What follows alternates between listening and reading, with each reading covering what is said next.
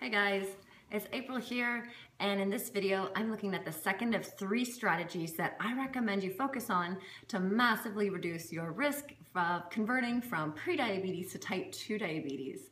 And that area is reduction of insulin resistance. So there's a lot of exciting research going on right now about reduction of insulin resistance at the cellular level. But what can you do now? And what we know, what works, is weight loss. And it's a small yet significant amount of weight that you need to lose to reduce the insulin resistance. So it's 7% of your current body weight.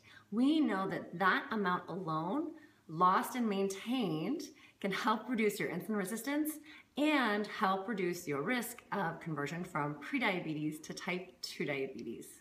More to come.